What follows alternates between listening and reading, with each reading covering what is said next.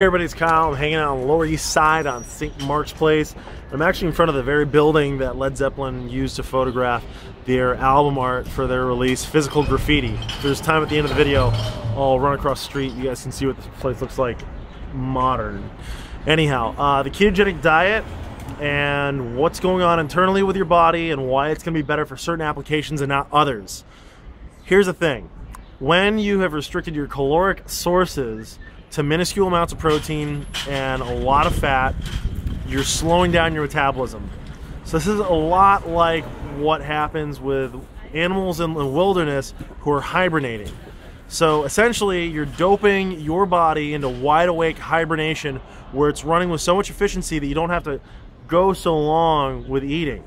Now, is this going to be good for you if your objectives are going to be bodybuilding or weightlifting or activities where you need to recover from a workout and have your metabolism ramped up to a point where you're going to be building more muscle?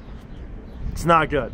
It really isn't. And I should know because I went 16 weeks without eating a single carbohydrate, and it really wasn't the best thing for some of my goals, but it had great advantages in other areas.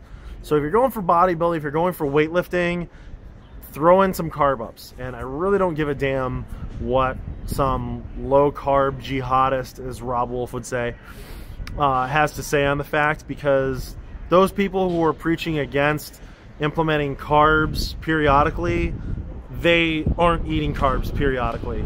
And you got to figure, like, even if they have a body that's close to what you want, well, how much work did they have to put in to get it?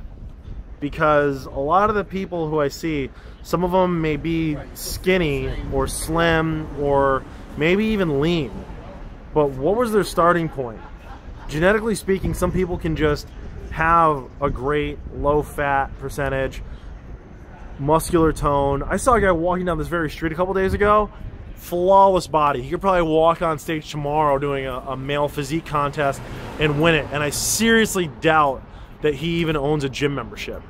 So I'm just gonna walk across the street so you guys can see what this building looks like before I wrap up for you. And this is what it looks like today. So that's it. We're at St. Mark's, and like, comment the video, share it, and let me talk to you.